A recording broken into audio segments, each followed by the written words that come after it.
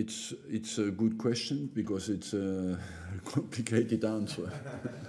But yeah, so I think in all the three positions, if you ask him where he loves to play, I believe that even he is not depends a little bit on the period. You know, sometimes he prefers left. When I played him, sometimes left. He likes it as well because when he makes a good run, he can score goals as well. In the middle, I think in his idea, he would love to play with a strong guy next to him, a player who is very strong physically, and he playing off him. But we have so many offensive players that it's very difficult to combine all these players together.